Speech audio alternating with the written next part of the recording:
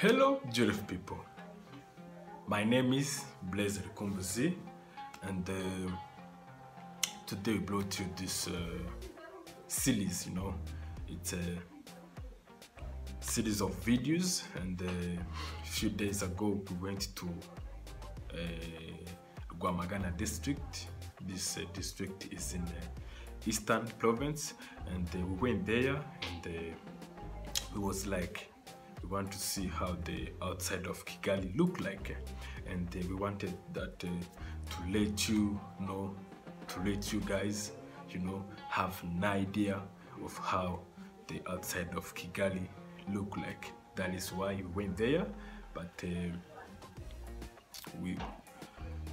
it was no few days, but we hope that very soon we're gonna go back there and record many videos about those places in Rwamagana and another districts, because we are in this series of we are trying to show you how the outside of Kigali look like.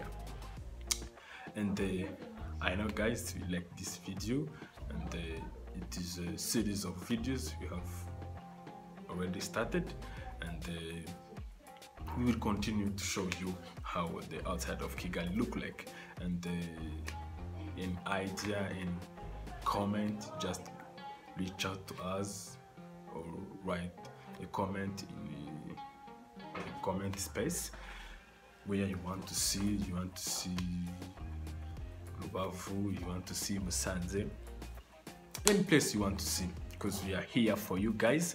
And I know guys, you will let us know how you want, what you want us to do, and reach out to us to our social media platforms: Instagram, Snapchat, TikTok, Twitter, and Facebook. The names are Blaise Rukumbuzi, or just give us a call or WhatsApp text to those numbers, and give us text to our email blaiserukumbuzi250@gmail.com. And I know guys, I'm going to start with the journey from to the bus station, Lemela bus station, to Rwamagana bus station. And I know guys you like it, and let's go, because we went there with a bus, And the other thing you should know about Rwamagana, it is a district near Kigali, because from Kigali to Rwamagana it is almost 60 kilometers. It is like almost 1 hour driving, and it is close to Kigali. It is not far from Kigali, and yeah, it is a very good place. And many people can walk in Kigali and go home to and have homes in Rwamagana. They can day they can walk in Kigali. At night they go and sleep in their homes at Rwamagana. And without furthermore, and let's go to the video. We're going to start this journey from Lemela to Rwamagana, and I know guys you like it, and let's go to the video. It's your boy Blaise Rukumbuzi. And guys, this is Lemela bus station where our journey begins.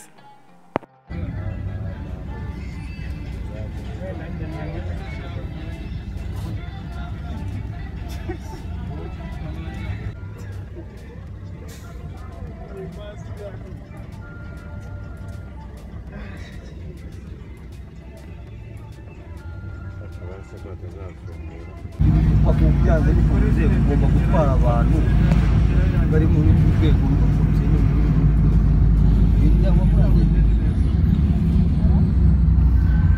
rw'urukomite n'amasapurayingiraga turabitaba, ariko ntibisohoka property master.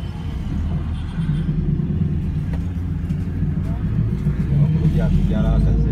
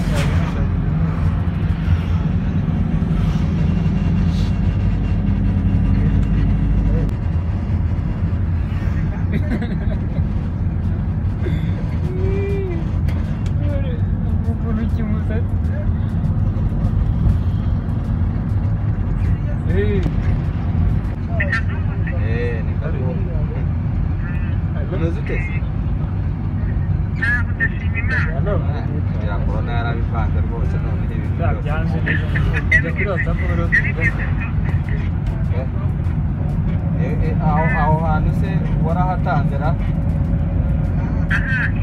hahandi wanyerekaga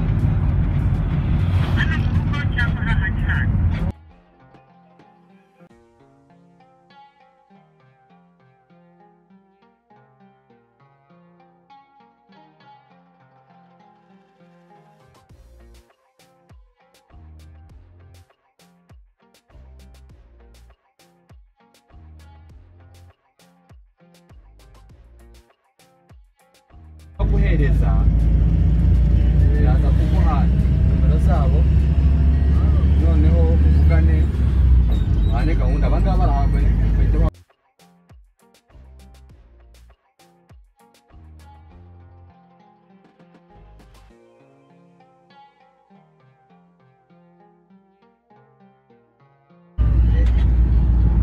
bo baraza kukubwira barangira utuye aho ngaho nanjye nimbona mbonye n'akanya nanabakuzanira ahubwo nka habiri hanyuma hakagurishwa aho hantu reka aho ngaho i Masaka haragurishwa cyane ari heza cyane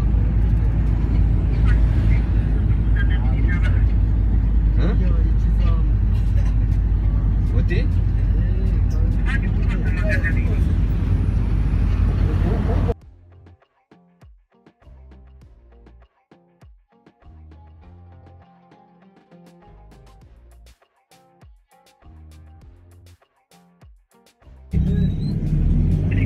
nzazana nabo babereke bashakira umuguzi bose nabo hatanu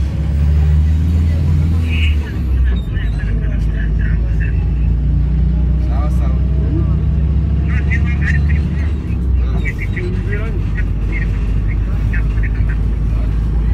oye ntabwo ari uyu munsi ntabwo ari undi munsi tuzakubwira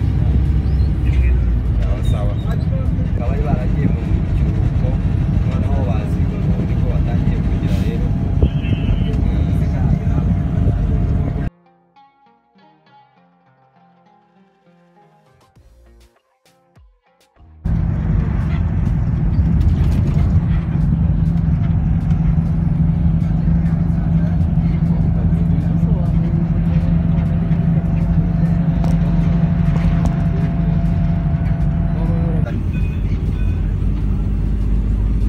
mugabo bamwita nde halo nakubwiraga nta mugabo bamwita nde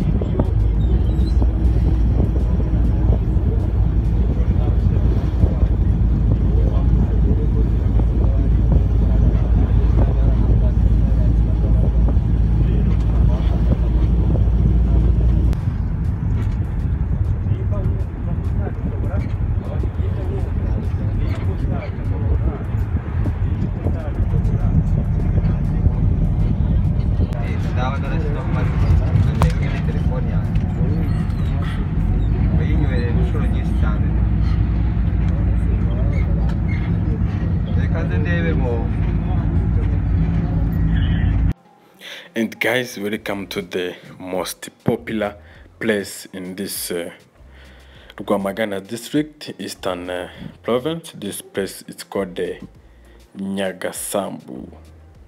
This place, it is a very popular place called Nyagasambu, and this is it.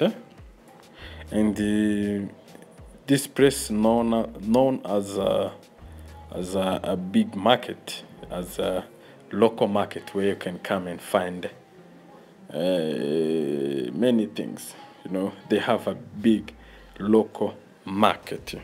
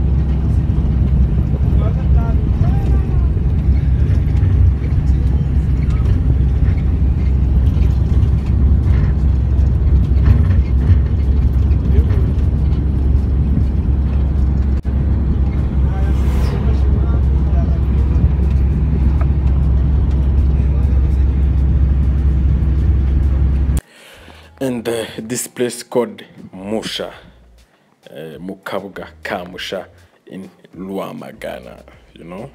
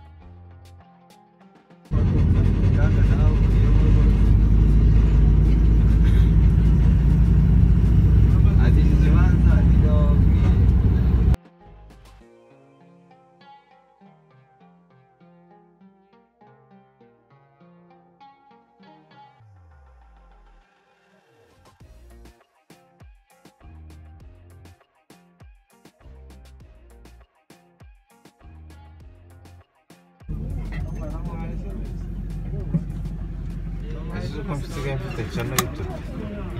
Urayifite? Amari mbi. Mfite channel YouTube. Ibintu by'amazu bita house in Rwanda. Wow. Bizabonye muri iki kanama.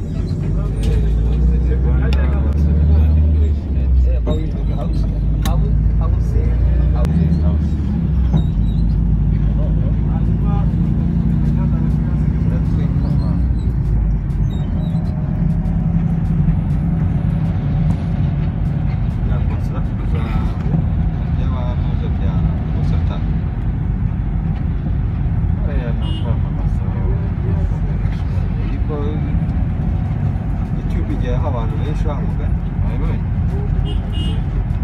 ese ko itagira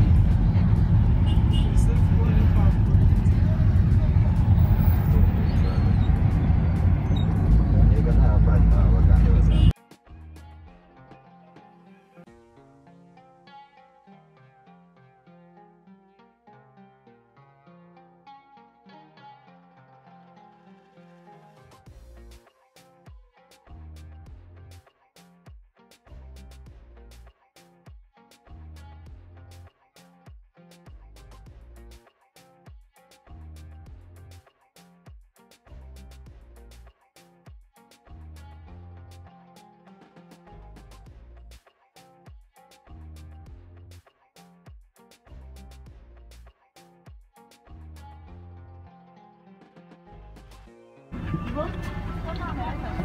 nyine ujye kwa Mukamana bahe ya magana atanu akira ku mazi na ji.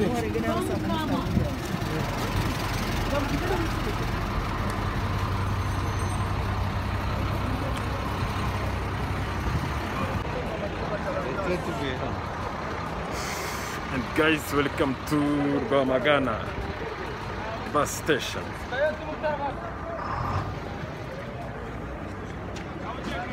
It's really amazing, eh?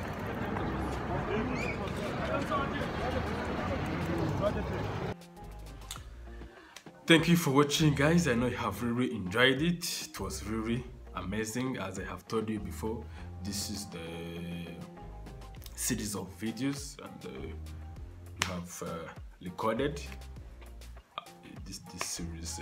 We are trying to show you how the outside of Kigali look like, and this place we are in Rwamagana district.